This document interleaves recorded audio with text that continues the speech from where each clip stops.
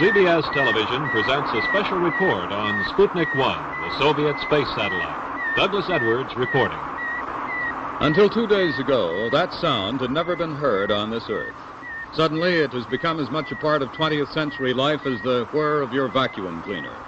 It's a report from man's farthest frontier, the radio signal transmitted by the Soviet Sputnik, the first man-made satellite. Lifted at 22 hours, 28 minutes, Moscow time, and entered orbit around the Earth. The first artificial Earth satellite in the world has now been created. This first satellite was today... It emanates radio signals every 0.3 of a second, charting its course as it streaks across the sky. Radio signals can be picked up on 20 and 40 megacycles as it circles the Earth once every... We announce to the world that anyone with a shortwave radio can listen to Sputnik.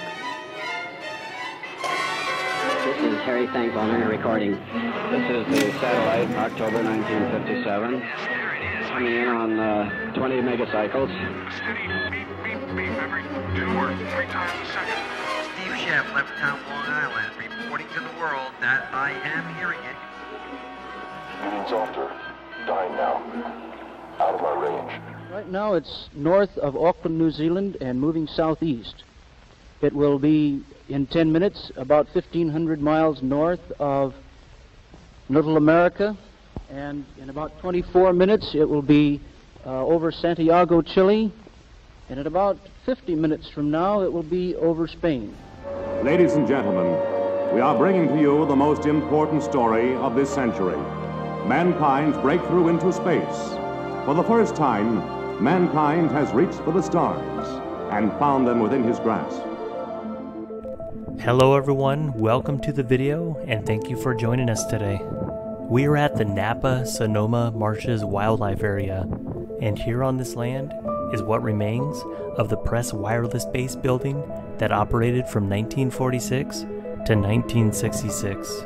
This was the first station in the far west to pick up the radio signals of the Russian Sputnik satellite. So why did they build this out in the middle of nowhere? Well, the answer is because it's surrounded by extremely flat marshland, and there was nothing around it for miles to ruin its radio signal. This base made its first contact around 6 o'clock on Friday, October 4th, 1957. The signal was being picked up at intervals of every hour and 35 minutes after first contact. But remember, this was a very scary time in America and throughout most of the world because of the Cold War. It was still going on. The people did not know what the satellite was capable of or what its intentions were. Ever since the news of Sputnik flashed around the world, America has been asking questions. People are alarmed that a foreign country, especially an enemy country, can do this. And we fear this. We fear that they have something out that majority of the people don't know about.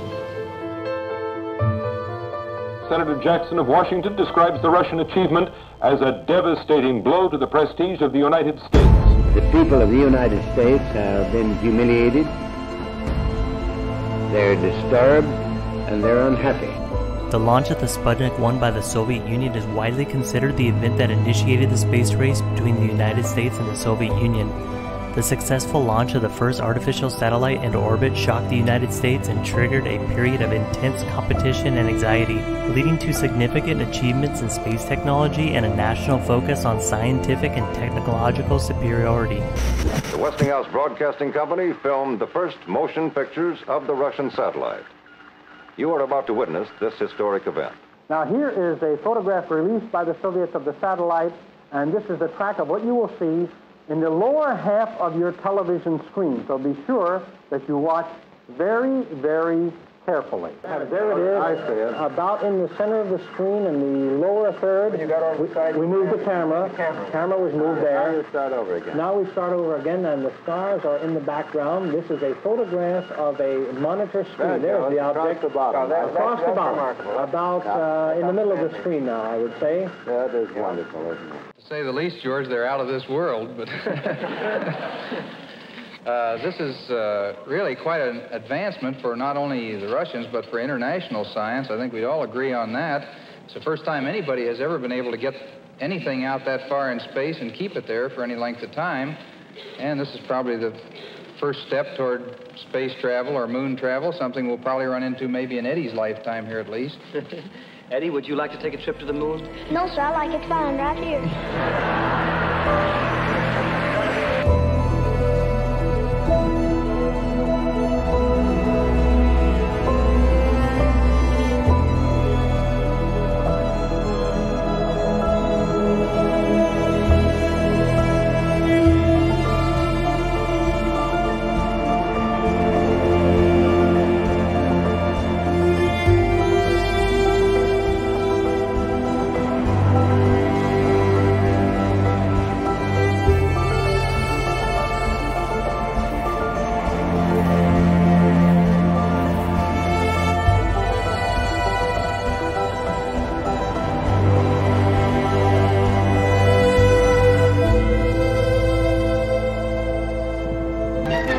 This close-up of the United States edition of Sputnik was made at a press conference with leaders of the scientific teams, Dr. Werner von Braun, Dr. James Van Allen, and Dr. William Pickering, a three-way collaboration between private industry, academic science, and the military.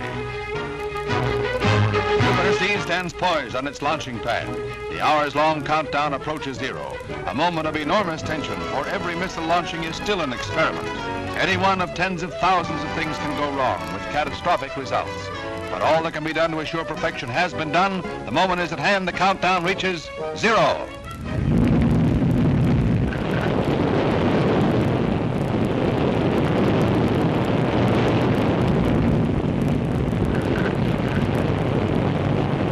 Some 3 minutes later, Explorer is in orbit, broadcasting to the world its coded scientific data. Cosmic ray intensity, meteor impact, solar radiation. These are the dry facts that will help carry man ever farther into the age of space.